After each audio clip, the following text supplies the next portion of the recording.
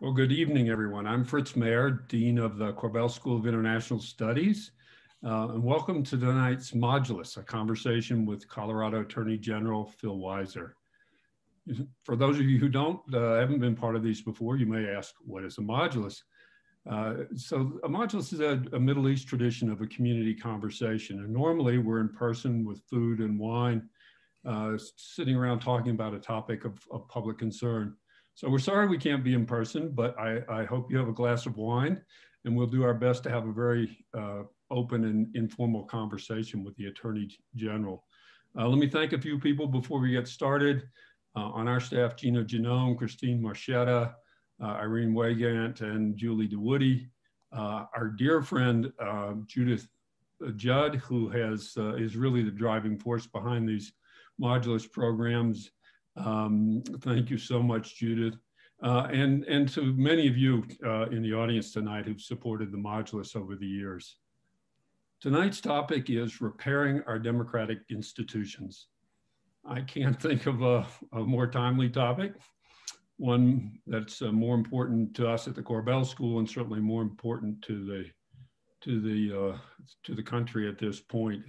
I guess it goes without saying that the state of American democracy has never, at least in modern times, looked more in need of repair.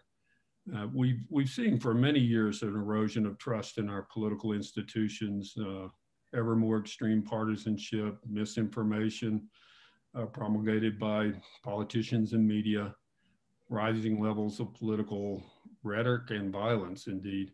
But of course, all of this came to a head on January 6th, where we had this incredible spectacle of a president actively seeking to undo an election and a mob rushing the Capitol, incited by his words. And the rest of the world is watching. Our Democratic friends are aghast. Autocrats around the world probably gleeful. And the world's wondering whether democracy can work in this country. And any democratic forces of similar types are at work around the world. Reading today, for example, that the Secretary General of the UN is warning about the rise of neo-Nazism around the world, for example. So, huge topic. Just a brief advertisement for us. In February 25th and 26th, we'll be hosting the Denver Democracy Summit, where we'll be bringing together many world leaders from this country and around the world, people like Michael Abramowitz, the head of Freedom House, our dear friend Madeleine Albright, Senator Bennett, a host of others to talk for 2 days about the state of democracy at home and abroad. So stay tuned for that. I hope you can join us for that event. But tonight, we have a great opportunity to hear from Colorado Attorney General Phil Weiser, someone who's given a great deal of thought to these matters. Phil Weiser is the 39th Attorney General of Colorado, elected just in 2018, I guess. And previously, professor and dean of the University of Colorado Law School. Very impressive background, served in leadership positions in the Obama administration as Deputy Assistant Attorney General in the U.S. Department of Justice, Senior Advisor for Technology and Innovation at the White House's National Economic Council. He's been very active in Colorado, co-chaired the Colorado Innovation Council here, obviously in Colorado. After graduating from law school, he worked in Denver for Judge David, is it Ebel? On the 10th Circuit Court of Appeals, and 2 very impressive clerkships in the United States Supreme Court for Justices Byron White and Ruth Bader Ginsburg. We have time, I'd love to hear about that experience with particularly Ruth Bader Ginsburg. Welcome, Phil. Thank you so much for being with us this evening. Really look forward to your remarks. Just so everyone knows, Phil will open with some remarks. He and I'll have a brief conversation after that, and then we really do want to get to your questions. So put your questions in the Q&A box, and we will get to as many of them as we can. So with that, welcome, Phil. The floor is yours. Great to be with you, Fritz. Thanks for having me. I really appreciate the Korbel School's leadership and a great legacy. This is a topic for us here and abroad, and I'm glad you're having a follow-up conversation to go deep on it. The nature of a democratic republic depends on engaged citizens. When Benjamin Franklin left the Constitutional Convention, he was reportedly asked, what kind of government do we have? Is it a republic or is it a monarchy? The answer, you have a republic as long as you can keep it. This is a fundamental question for every generation, and never has it felt so relevant as today. Can we keep our democratic republic? Let me start by offering a little bit of a shorthand on what it is to live in a republic, and I borrow this from our former Senator Gary Hart. He talked about 4 elements, and you often hear these phrases used. They have subtle differences. Do we live in a republic? Do we live in a democracy? Is it both? I'll use the phrase democratic republic to capture the various elements of what our constitutional framework calls for. First, it calls for, Lincoln's definition, government of the people, by the people, for the people. The will of the people is a foundation of our democratic republic. And as Fritz noted, part of what has been so scary over the last several weeks and months is the idea that the will of the people could somehow be undone. And there's a range of forces and happenings that I will touch on. I don't know that we'd ever seen that quite so plainly before in the United States of America. We took for granted the idea of free and fair elections, peaceful transition of power. Those are not concepts that are taken for granted around the world. And what this fall teaches us, we shouldn't either. Second critical concept, that there is a sense of the common good, that people have, as the founders called it, civic virtue. They're not in this exercise asking, how do I get mine? They're saying, ask not what your country can do for you, ask what you can do for your country. That's the spirit of civic virtue. Third, the commonwealth is the idea that there is a commitment to the collective good. The collective good involves something greater than just individual needs aggregated, but we exist together as a society with shared interest and a shared destiny. And fourth, an interesting concept, resistance to corruption. That is, our institutions, the rule of law, most fundamentally, operates in a manner that treats like cases alike and provides equal justice under law for everybody. If some people get favored treatment over others, that is corrupting of the rule of law. Elections should be decided based on the will of people, not reviewed by judges of a political party to put their party in power. And this idea of a rule of law, it kind of runs throughout the 4 of these, but clearly, if you talk about resistance to corruption, having the rule of law honored is foundational. And again, we might have taken the rule of law for granted in this nation. Around the world, it's not taken for granted. It's fundamental to political freedom. It's fundamental to economic freedom and opportunity. I would say these criteria all have institutional elements, the rule of law being a good example, but also cultural and even spiritual elements. Part of what we are being tested on right now is how committed are we to living in a democratic republic? And as we think about the state of our democratic republic, I would suggest we might want to realize it's a lot more fragile than we ever thought. And part of the fragility, to mix metaphors, is that we are facing a set of viruses that are attacking our politics. This includes divisive, destructive rhetoric that pulls apart the sense of a collective. This includes private interests having more and more ability to undermine institutions and to seek private gain at the expense of any concept of the public interest or public good. This includes the elections that are free and fair being more influenced by dark money and forces that may undermine, again, what we took for granted before, which was more transparency and people driving elections. And finally, and maybe most troubling, we are no longer living in a world of a shared understanding of facts. We are facing the possibility that you can have lies repeated and then believed in a cycle that could be extremely destructive. So I'm going to get to a little bit about January 6th in a minute, but I think what I want to focus on this talk is not so much how we got here, not so much what the threats are, but more about the cures to these viruses. And I'm going to tell you, I've got 3 basic cures I want to talk about. They're all cures that I'm working to practice and work with all of you on here in Colorado. Number 1 is truth and accountability. This picks up on the last point about the challenge around, can we get some sense of shared facts? Number 2 is empathy. And number 3 is this idea of working together in a collaborative way to solve problems. So I'll talk about each of these because I want to focus on the cures to these viruses that we're facing. Truth and accountability, and I think I have to start with January 6th, because that attack was not just physical, it was spiritual. It was at the core of our democracy or our democratic republic, its very self. There was an effort to certify an election, and there were people who were trying to countermand that effort with physical force.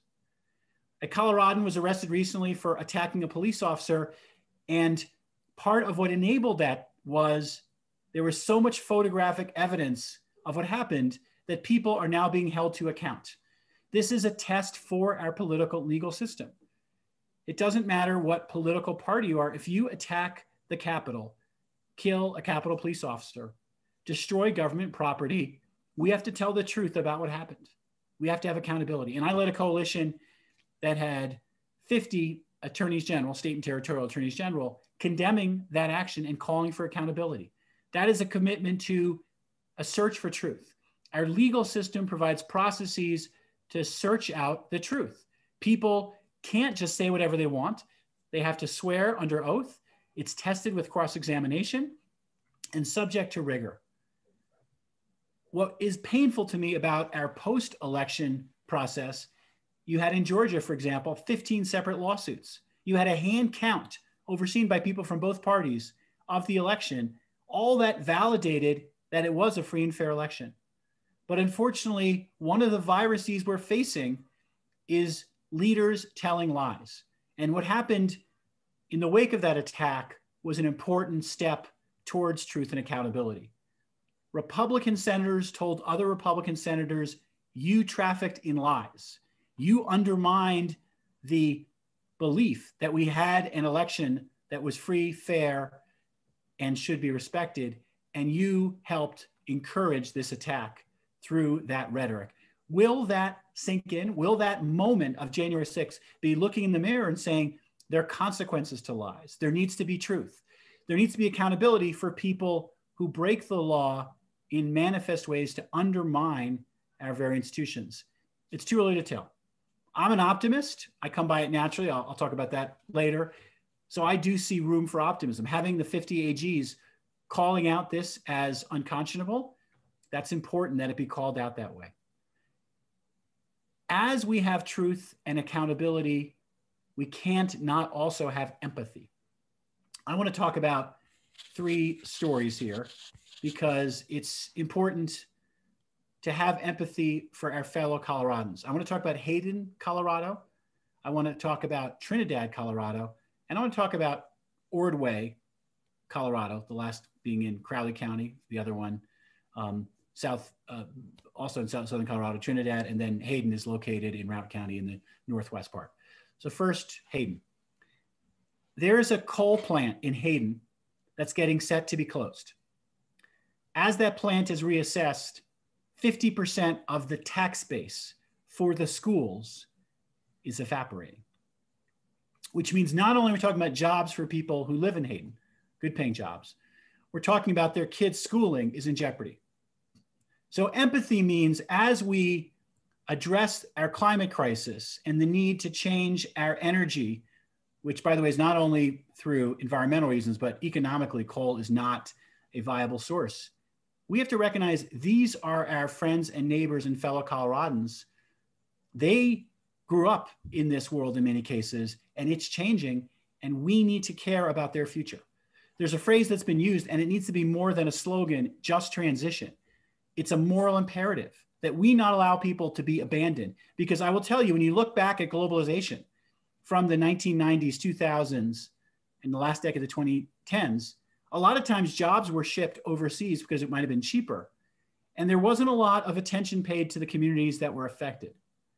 And that has left many communities ridden with pain, with economic loss, with a rising opioid epidemic, and with young people not necessarily want to stay in those communities. I don't want to see that happen to Hayden, Colorado, which is a important and beautiful community. Number 2, Trinidad, Colorado. Trinidad, Colorado is a beautiful part of our state. As you drive down on the way to New Mexico, some people have visited it. It's having a cultural renaissance right now. It also is notable because from 1928 until 2016, they were a reliable Democratic stronghold. They hadn't voted Republican for president. That changed in 2016. Because Trinidad, Colorado, like some other more rural parts of our state, was suffering and facing challenges and didn't believe that the Democratic Party was speaking to them. And that belief that they were being left behind is a belief that, frankly, had some foundation to it. When I went to Trinidad, they point out that they have a housing crisis there that they believe has been ignored. What happens is people leave housing behind. It's becoming dilapidated. No one rehabilitates it because it may have asbestos in it, which is too expensive to test for and remediate. So then maybe a drug user moves in and it becomes blighted. And that has been building over years and years and years. And they said, no one's addressed it. So when I became Attorney General, I looked at a housing fund that we had gotten from this mortgage foreclosure settlement. And I said, how much of that money went south of Pueblo? None of it. Trinidad had been left behind. So working with the community colleges in Trinidad, in Otero, and in Lamar, we set up a program to train professionals to work on rehabilitating housing, addressing the fact that this part of our state had critical needs that couldn't be ignored. And finally, in the most painful of these 3 stories is Crowley County. If you went back to 1975, Crowley County had a vibrant sugar beet industry. It was the #1 source of economic activity. In the 80s, as that industry went downhill, the farmers ended up having their water rights being aggregated and sold to Colorado Springs. Crowley County lost 95% of their water rights. That industry no longer is present. Their #1 source of jobs is prisons. Crowley County is now one of the top 10 counties nationwide per capita deaths from COVID. #1 per capita deaths in Colorado. Crowley County is suffering, like many parts of our state, from the opioid epidemic. And so the question is, what do we learn from? What do we do about Crowley County? And the answer has to be one of lead with empathy. If the people in Crowley County, in Hayden, in Trinidad, believe that fellow citizens and leaders don't care about them, that is antithetical to the values of being a democratic republic. And one of the risks right now, as we have more divisive rhetoric, is people are quick to lead not with empathy, but with judgment. That we judge people, that people feel condescended to, prejudged. And we need to work as hard as we can to avoid that risk. Let me close on this point about collaborative problem solving, something I think we in Colorado are very well situated to address. And there's a great saying from scripture, which is, you don't have the obligation to repair the world yourself, but you're not free to desist from doing your part. So all of us have to ask, what's my part to help repair our world? And as we look at our world in Colorado, we have numerous opportunities to work together to solve shared challenges. I want to talk about 3 of them that flow from my examples: water, the opioid epidemic, and housing. Let me start with housing. I've already talked about the initiative that's going on in southeastern Colorado. Happy to engage, talk more about that, get the benefit of people's ideas. That is a major and significant opportunity. There's also a risk right now in the Denver metro area. People are on the edge of their ability to pay rent and are really afraid of being evicted, perhaps through less than fair processes without legal representation. There's an eviction tenant protection project right now. Zach Newman has helped start it. It's a way to protect tenants, to give tenants some representation, support at a time when people might be teetering. In our office, we have a similar effort around those with student debt, a student loan ombudsperson, so that people, when they're afraid, when they're hanging by a thread, aren't feeling like they're alone. And we need to recognize that a lot of people all across our state right now are in difficult circumstances. The question is, how do we help them? In the housing area, there's a lot we can do. The opioid epidemic. What I've seen in Crowley County, what I've seen in Alamosa County, what I've seen in many parts of the state, is this is a fundamental plague, crisis, epidemic, whatever word you want. It is foundational. When I talked in Alamosa about the San Luis Valley and their economic future, at one point someone stopped me and said, Phil, we can't talk about our economic future until we talk about the opioid epidemic. It is having such a devastating effect. And the sheriff there in Alamosa County showed me his jail, where 90% of the people in the jail are addicted to opioids. And he can't help them. So we're suing companies like Purdue Pharma, who've lied to people, made a bunch of money, but need to be held accountable. And that money needs to address the opioid epidemic so we can provide drug treatment and recovery instead of putting people in jail, and help provide education prevention so we turn around this crisis, which has hit our country like none other. And finally, let me close on water. In the Colorado Capitol is a poem, I think from Thomas Farrell. It says, in Colorado is a land where life is inscribed in water. The Crowley County story is a very clear and compelling picture of what can happen when a community dependent on water loses access to water. We have a challenge right now. It may be one of our biggest challenges. Climate change means less natural snowpack. More people moving here is more population. We can't deficit finance our way out of our water challenge. We have to find a way to manage this resource that enables communities like Crowley County to continue to have an agricultural future, which could mean switching to lower water intensive crops like hemp. It could mean finding ways to maybe farm every other year or in certain parts of the county, not others, because we're going to have to figure out together how we manage this resource. And there are risks that that control of our future destiny could be taken with us if we make certain missteps, allowing, for example, undue water speculation like happened in Australia. And for those who haven't read the New York Times and Denver Post article on it, it is a great primer on this important topic. We have to ask ourselves, can we be a democratic republic of the kind that Abraham Lincoln had in mind when he said government of the people, by the people, for the people? Can we honor the will of the people, celebrate civic virtue, the idea of a collective good, and the idea of a rule of law that's not corrupted in a way that people are treated unfairly? That's the work of perfecting our union, to recognize that we've never achieved all of our aspirations. We've always had limitations, and we've also had an American and a Colorado spirit, a spirit where innovation and collaboration were core to who we are and core to solving problems. So let me end on the note of why I choose to believe. And I'll give you two reasons. First, I told you I'm an optimist and I come by it naturally. Well, on the international front, I'm a first generation American.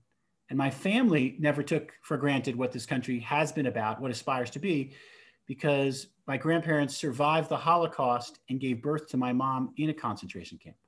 And she was liberated by US soldiers. And after the war, this is where my grandparents wanted to be, because they believed in what America is about. And when I would ask my grandmother, I called her Bubby, Bubby, how did you believe in a better future during such dark times? She would say, it's easier to believe.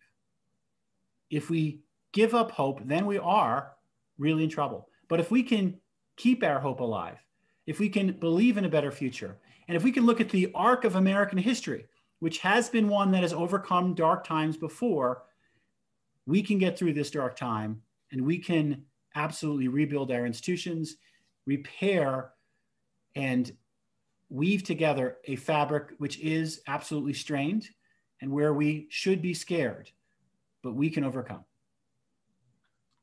Phil, thank you so much for that wonderfully succinct and at the same time encompassing overview. And let me just begin on a personal note. I too am, my father was a Holocaust survivor and came to America after the war. And so we share that, both that experience of understanding the fragility and the preciousness of democracy, but also the optimism, I think, that comes from having had coming from that experience. Let me pick up on a couple of things that you talked about, and there's so many strands here we could talk about. It's just a wonderfully rich conversation. Remind everyone that we'll open for questions shortly. I see a number of questions in the Q&A already. You had a troika of facts, empathy, working together. Just take them at one at a time. We agree with the diagnosis of the problem, that we have a world in which we don't share the same facts, and some parts of the public believe untrue things. And so, obviously deeply corrosive for a democracy. Where are the points of leverage in this? We've gotten to a point where there's a media ecosystem, not just the Fox Newses of the world, but social media as well, in which people are able to get information in these bubbles of one kind or another. What is your thinking about how we break into that and come at least closer to a common set of facts? It's a hard one, Fritz. Let me offer a few thoughts. And frankly, if you have thoughts on this, I welcome that too, Fritz. The first point is there's a demonization and a polarization that is toxic and corrosive. You heard some of this effort to label judges by their party label as a basis to think we can't trust them. Part of what happened in this post-election litigation was we saw that the rule of law in our judicial system is anchored around legal standards and evidence, because judges of both parties rejected these challenges to election results uniformly. I would like to think that has the potential to lead some people to rethink the readiness to discount judges. I don't know if that's going to be the outcome or not, because to a point that you and Jan Steyer noted this in the comments, there's a social media ecosystem out there that has been rife for misinformation. And one of the challenges we now have to work through is what standards for social media platforms should exist. And we have the problem on both sides. You get something taken down. What if it was taken down in error? How does that get evaluated? You keep something up, which might be a deep fake video, which is blatant misinformation. It could be of me saying something that I never said. That misinformation can lead to all sorts of dangerous consequences. So you've got this problem. How do you take something down? When do you put something back up? These platforms for speech have been outside any regulatory oversight, any responsibilities. We need to take a real look at that. I don't believe we want to be in the old world, 1970s, where you had 3 networks with anchors who everyone listened to and trusted, where you had limited newspapers. Having lots of bloggers and voices is a great thing for flourishing of speech. It has also been a toxic mess in times of misinformation, polarization, and we have to find a way through this, because we're not going back to the old world. Right. And there are some great virtues in this new world. However, to your point, if we can't agree together on basic facts and institutions that are committed to the rule of law and to finding facts, we are threatened to be unmoored from governance. I agree. And then, of course, it's to some extent, the platforms are beginning to police themselves a bit. That's also worrisome in the kind of power that they have, hopefully benign, but not necessarily so if they begin to pick and choose. But it is a conundrum. I'd love to talk further with you about it. Let me talk empathy. And I'm very interested in something I've written about and agree with you that this is crucial, that we are able to listen to each other and really hear each other in ways that we haven't done. You mentioned some of the rural communities in Colorado. And of course, there's a big divide between rural and urban in this country, and in Colorado and around the country, a sense amongst many in rural areas that their voices aren't heard or understood. But I'd note, here we are, two white guys talking. And there's also a community of people of color and others who have always felt marginalized in the society. And I'm curious sort of how you reflect on how we, you alluded to the fact that, of course, we've never fully lived up by any means to our ideals, but how we at once address this issue of poor empathy for those in rural communities, many of whom are white, not all, but also for many communities of color and others who have felt historically unheard in the society. How do we get to a point where we're able to really have a big tent where we're able to listen to each other across all of these divides? That's a super important question.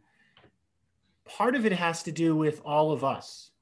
If all of us stay in our own bubble and are quick to judge other people, we are undermining the very quality that you talked about. I'm going to post in the chat a discussion I gave about empathy. I don't know if people will all see it, but it's a talk that I think is an important construct,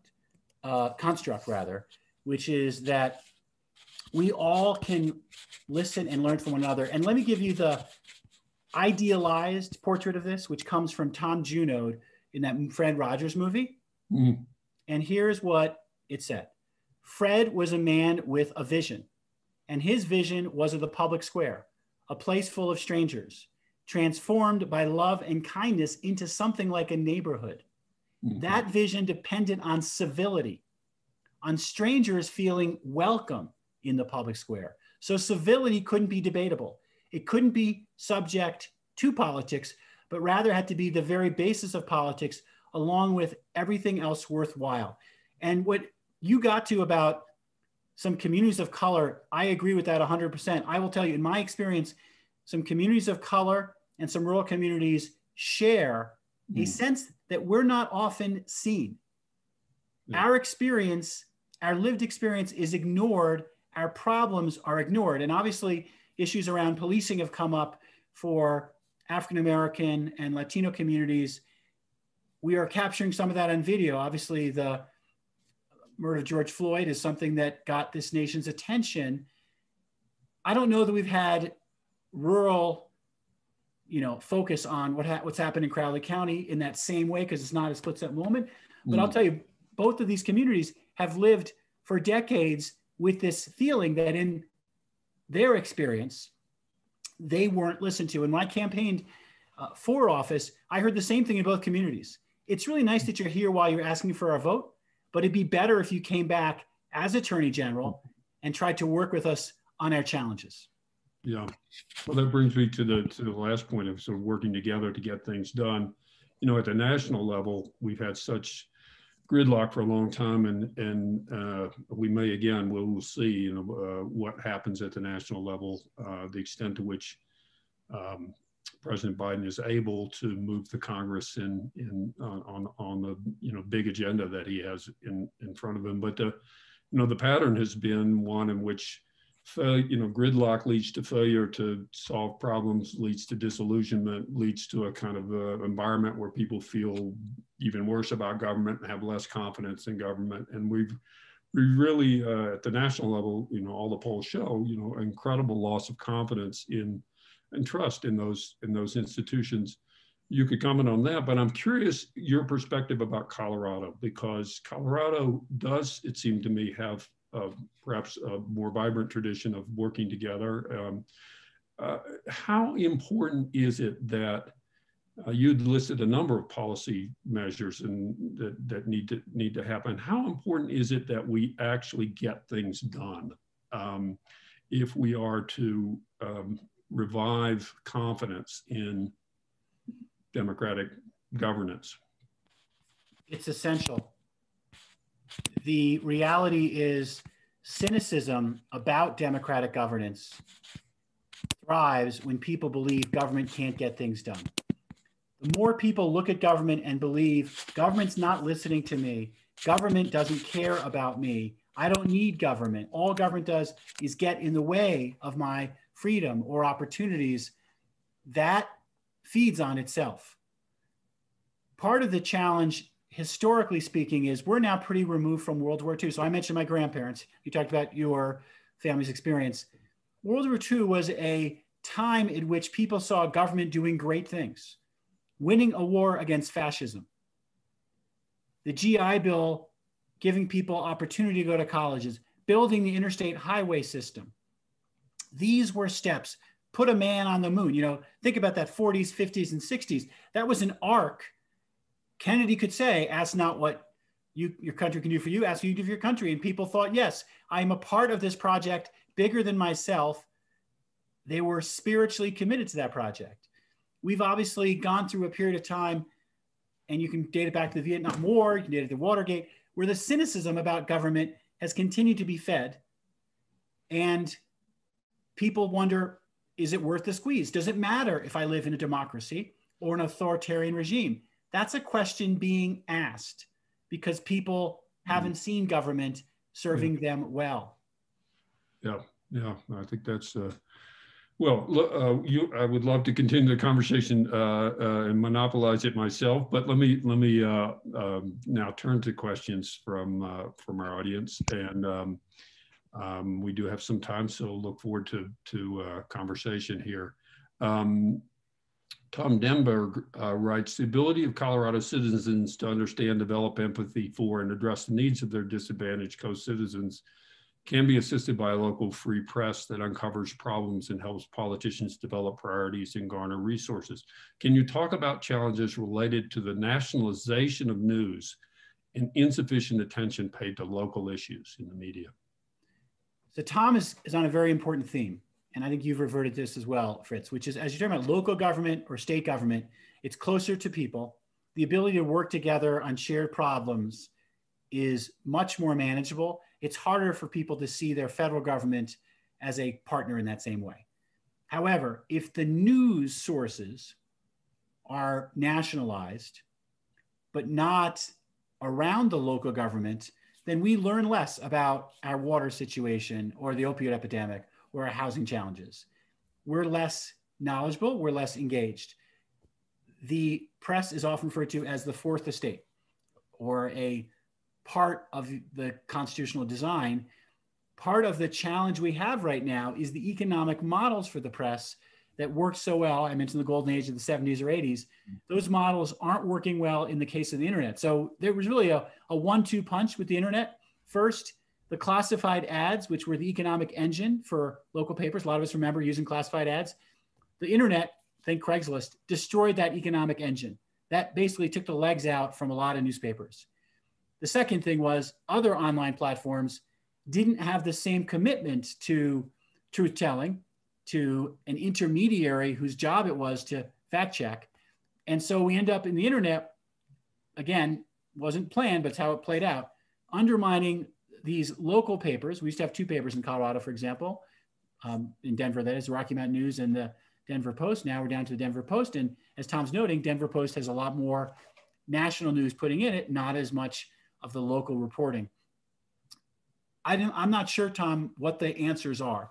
The Colorado Sun is an experiment using the internet to provide local news in a different economic model. We're going to see whether that can help answer your question. You can have independent reporters doing their own, but then the challenge there is how do they have an economic model to support them? And how do you know which ones to trust? This is the big challenge of the internet. How do you know who to trust? You don't have the validation of the Denver Post, New York Times, Walter Cronkite, CBS News, what have you, that gives people a reason to trust in reporting. So I do think you're right, Tom. Part of the challenge on this point about telling truth, about understanding situations, is undermined by what's happened to the media. It's such a complicated problem, and you know, it's always been the case that we know more about the national figures than we do local. It's almost inverse, but it's certainly gotten a lot worse. And here's another question around on the media. Do you have any, we talked briefly about this, but do you have any prescriptions for changing laws related to social media companies or laws or regulations presumably related to the social media companies? It's a really important question, and I saw that it came up. The short answer is I don't have a proposal right now. I have the bare outlines of some of the right questions to ask. And the two starting questions are, when should social media companies have to put something back up that they took down because they took it down without sufficient basis? And the second question to ask is, when is something staying up that is either blatant misinformation, I mentioned deep fake, or child pornography, or other what you might call noxious speech? We have to recognize we're dealing with speech here. And so there is a First Amendment interest that has to be thought about on both sides. Now, these are private companies who can do what they want, but they are, to use a famous phrase from an earlier case, affected with the public interest. This is the virtual public square. And there have been efforts by governments to say, hey, if you have a major shopping mall and you've got a parking lot, you can't exclude people from political activity on the parking lot because that's part of the public discourse. And what that means for the internet has to be worked out. The other things I would say is we have to think about what it means to have robust digital media. I think this is the good point that was raised by Tom. We unfortunately haven't created as much of a basis for that type of discourse. Again, we're fortunate in Colorado to have CPR as a form of information that's local. They have purchased Denver Right. We should not be taking these institutions for granted. They play a critical role for democracy, helping to inform and engage the public. And so I think we have to think hard about this new architecture we're living in, think about the important rules of the road. That's something that Congress is going to have to take on. Yeah, and as Selena Whitaker points out, efforts to regulate may have unintended consequences. There may be other platforms that emerge that we might like even less. Our friend Judith Judd raises the issue of the moment, which is, she says, talk to us more about accountability. Do we need to have a Senate impeachment trial? How does this work with unity? That's certainly the issue, one of them anyway, of the moment. And I guess the question is whether it is wise to have an impeachment trial or whether that's pouring gasoline on the fire. The role of the judicial system, the role of our political system includes healing a breach. What happened on January 6th was a breach to the public's trust. The thought that a president could, as you put it so ably, incite a mob to attack a coordinate branch of government, it had been something we never thought we would see. We saw it. And I am appreciative of Liz Cheney and others who were brave enough to stand up against their own party and saying that act is an impeachable act. And impeachment, even for a president who no longer is serving, has consequences, because when Congress passed a law, I think this was after Harry Truman, to say, we want to provide some support for ex-presidents, in that law, there's an exception. Some of those basic supports no longer are provided if a president has been convicted on articles of impeachment. Moreover, there's another potential consequence. The Senate has the ability to say that President Trump could not run for president again. That is an issue. So from a legal standpoint, I wouldn't call this moot. And as for, is it gasoline in the fire? I would call this an opportunity for a reckoning with the truth. What happened? Why did it happen? What does it mean? And can we at least have some sense of collective condemnation towards the action? There's a question, obviously, that Congress may or may not ever address, which is they could pass some form of resolution condemning the actions of the president. Now, the highest form of condemnation is convicting on articles of impeachment. I believe, like Liz Cheney, that what happened was an impeachable offense. And that verdict is one worth rendering as part of the accountability and the reckoning with what happened. And the challenge that we have, and I've heard those calls for unity, is let's sweep it all under the rug. January 6th was not an ordinary day. And the people who acted were people who knew what they were doing.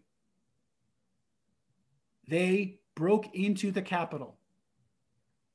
They assaulted police officers. They damaged, compromised government property. Those actions violate our laws, and it violates the very spirit of democratic governance. You don't try to interfere with government's actions through force. So to basically say all the people who were involved in that, starting with the president, but others potentially, we just need to turn the page, I don't think that's a basis to build on. I think the basis to build on is, let's be honest. What happened? What do we think about what happened? What's appropriate accountability? And to try to avoid the conversation, I don't think enables us to heal that breach. You know, a related question here from Greg Whitehair, who's really asking, you know, that of course the underlying driver was a belief that the election had been stolen, and he's asking whether, you know, this continuing suspicion or belief amongst many in the populace that the election was stolen. You know, how do we address that? And he's suggesting, you know, do we have a Warren Commission? Do we have other processes? I don't know whether the impeachment trial itself may be a vehicle for beginning to address that. But as long, you know, the underlying question is, as long as this belief persists that the election was stolen, we have, you know, it's an incredible impediment to moving forward. Thoughts about how to get at that? I'm haunted by this question, and at the same time, I appreciate Greg asking it. The challenge is pretty fundamental. The Georgia Republican governor, the Georgia Republican Secretary of State, the Georgia Republican Attorney General oversaw a presidential election with a hand recount, with 15 separate legal actions, with all the evidence put out there for people to see. And yet, there are people who say the election in Georgia was stolen. Texas filed an original action with the United States Supreme Court, asking the Supreme Court to overturn the outcomes of the Georgia election. That was, in my mind, a derogation of the rule of law, because the rule of law doesn't give the Supreme Court that responsibility. Suggesting it has it is, to my mind, beyond painful. And that's the world we're in right now. And Greg, I'm haunted by the question, how do we get out of it? I'm not sure I know what that answer is. I think a part of the answer is the fact that so many leaders, the number of people in the House of Representatives who joined the vote to challenge the results in Georgia, those individuals were acting against the spirit and maybe the letter of their oath, which is to follow and to be faithful to our Constitution, which sets up a system for the will of the people to be heard. And that's not something that Congress is supposed to overturn an election result. I worry that we're in such a polarized era that people are willing to be, in the case of this Georgia example, willfully blind. And I don't know what to do about that exactly. I agree it's super important, and it is threatening to the foundation of our democratic republic. And maybe as cooler heads prevail, as more people are honest, there can be some more of an acceptance. I also recognize how much damage has been done by building up this belief. And just to, again, put the fine point on this, when people like Ted Cruz or Josh Hawley, who are extraordinary, I respect the backgrounds they've had. They are learned individuals. With that background, they said some version of the following: people in my state think the election was stolen, so I need to challenge the results because of what they think. That's not what leaders are supposed to do. Leaders are supposed to be able to be honest with people. And what a different version of a Ted Cruz would have said is, I've looked at the Georgia results. I can tell you this was a fair election. There's no evidence of fraud. The fact that we didn't have that is beyond painful. Yeah. Joe, shall I ask just a related question? How many members of the Congress actually believe that the election was stolen, or is it really positioning and not? So this is an important question, and obviously I don't know what's in people's minds. I've heard it said among people that a lot of members of Congress don't believe it, but they are afraid. And we're seeing this now because you're hearing about primary challenges to Liz Cheney, for example, just to give you one painful example. And I see that fear, and fear is a powerful motivator. But unfortunately, if people can't look into their political graves and say principle is more important than my political career, we're not leading. And we need more profiles and courage right now. Rezwan Masood asked an important question. W.E.B. Du Bois wrote in 1903 that the problem of the 20th century is the problem of the color line. Given how white supremacists still feel entitled to power and authority where they do not treat minorities well, are we not stuck with the problem of the color line till today? The color line has always been a problem. Yeah. I mean, unfortunately, our nation started with what you might call an original sin. Our Constitution accepted slavery, and that was a contradiction to the aspirations of our republic. Thomas Jefferson, in the Declaration of Independence, says all men are created equal. Everyone has the right to life, liberty, and happiness. That equal opportunity spirit exists alongside a dark reality of white supremacy, of slavery, of subjugation on the basis of skin color. And that didn't end with the 13th and 14th and 15th Amendment. We had 100 years of Jim Crow. And once you have the Civil Rights Act of 1964, the Voting Rights Act of 1965, that doesn't just end a system where people based on skin color were not given equal opportunity. We have to continue that work. And part of what is a challenge for us is how do we do that work? How do we all do our part? Because in many cases, these are subtle challenges. Part of what we're learning and talking more about is implicit bias. Why are African-American women so much more likely to die in childbirth than white women? Implicit bias teaches us that a big factor is white doctors tend to be more attuned to, take more seriously what white women are saying than black women are saying.